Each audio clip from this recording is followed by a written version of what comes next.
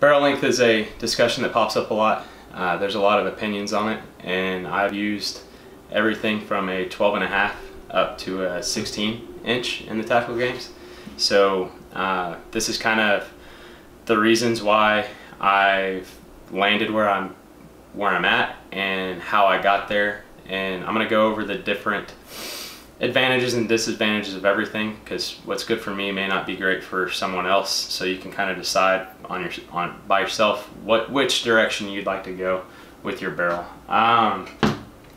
First, I'll start with the shortest one, and we'll work our way up to 16 inches. So this is I believe it's a 10.3 inch ballistic advantage, and I never competed with this one. I got it with intentions to compete with it. However, I didn't really like the velocity that it was getting.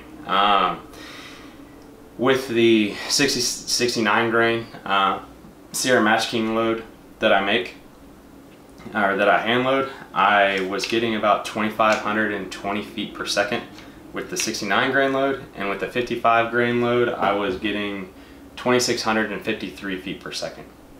So for me, I decided that the amount of drop and the amount that the wind was going to start affecting the bullet even at 100 yards wasn't acceptable. So I ended up putting a suppressor and a light on the gun, and with the Vortex Huey I can shoot stuff with my night vision through using the night vision setting of the Huey. That's what this gun's for now. Still a fun gun. I like it. I'm gonna use it for other things now. The 12.5 inch gun, I used this gun in Utah, and we shot out to 380 yards or so in Utah. I did really well on the longer range stages with it, so the barrel length doesn't necessarily correlate to how you're going to perform on longer range stages. It does mean that you have to be more cognizant of the amount of wind, the wind direction, the value of the wind, and you have to know your chronograph data, how fast your bullet's going, and put all those things together to figure out what your holds are going to be, which is really where the 1 to 10 with the reticle that has dots for windage and stuff out in the reticle, that's where that comes into play and really helps out.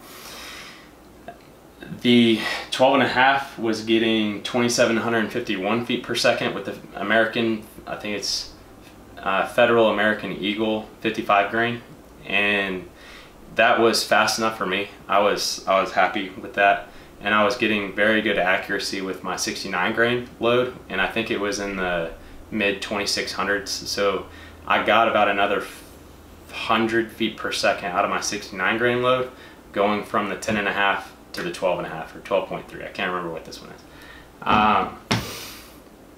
The things that I did not like about this gun is the angle between, let's see if I have a lower, I'll just use this one.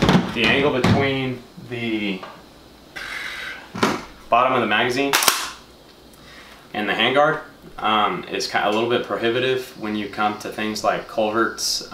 In Utah, we had to shoot off of a wire spool, a wooden wire spool, and to put your magazine to brace on your magazine and your handguard would have meant that the radius of the wire spool would have gone above my barrel, so I couldn't get to a point where I could use those 2 points of contact.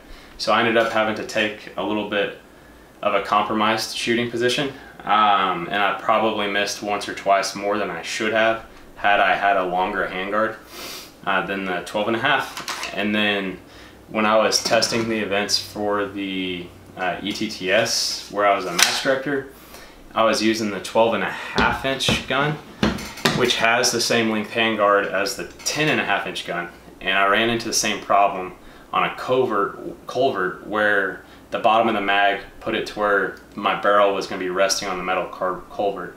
So I actually had to lean over the culvert and hook the mag to the other side of it to get a decent shooting position. So you run into issues there. However, the positives of it is it's much more manageable when you're slinging and unslinging it. And the other thing is when you put it on your back, muzzle down, this guy isn't going to touch your leg and burn it. I wear shorts when I compete, So this guy will hit the back of the knee every now and then, and when it's hot, that doesn't feel very good. The 13.8 ballistic advantage is probably where I'm going to end up staying.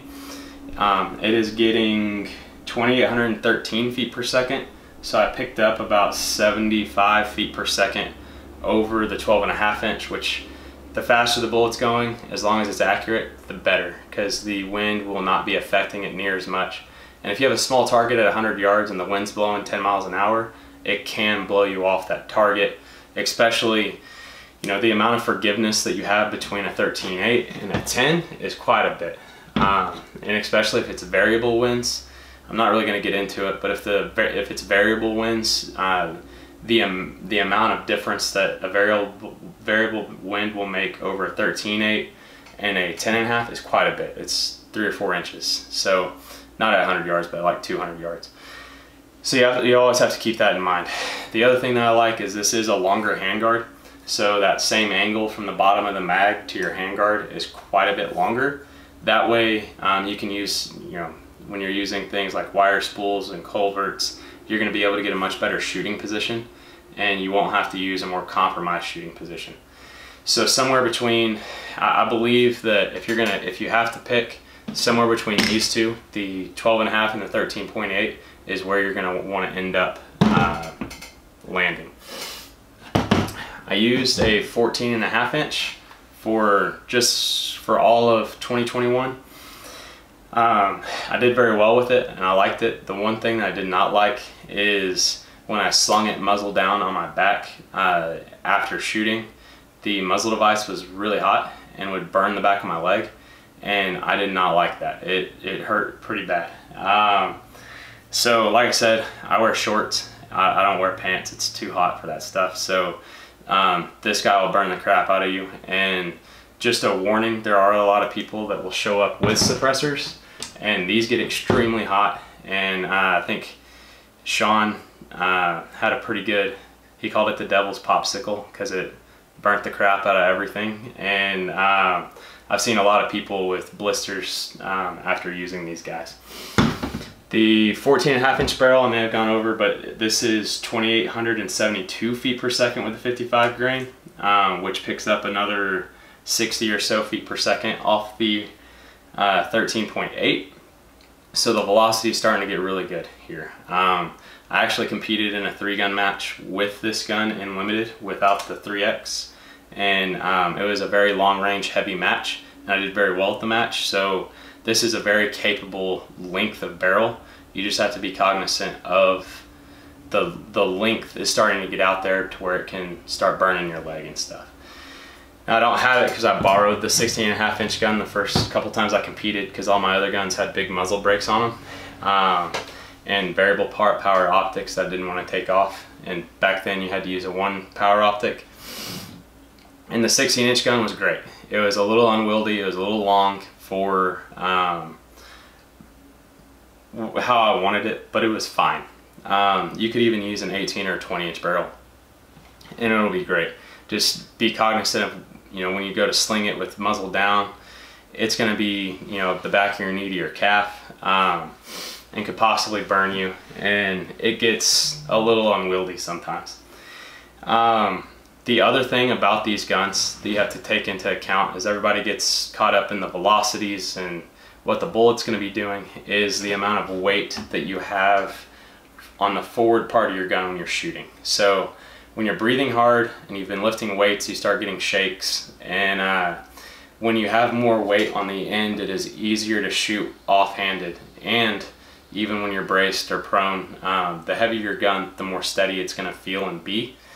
So I did feel a little bit more wobble in the reticle, and I did see a lot more, or a little bit more wobble in the reticle when I was using the lighter guns.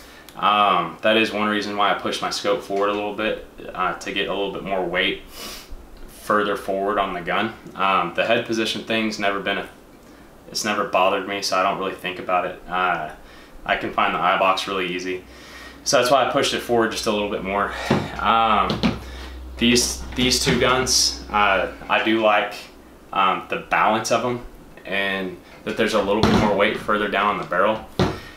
I wouldn't go to using a heavy profile barrel, or a barrel that is too pencil, like the pencil barrels. I don't think it's enough weight out on the end of the gun, and you can start shaking a lot more, and you're going to sacrifice a lot with offhand shooting. You know, out to 75, 100 yards, you'll start sacrificing a lot if you can't hold the gun steady.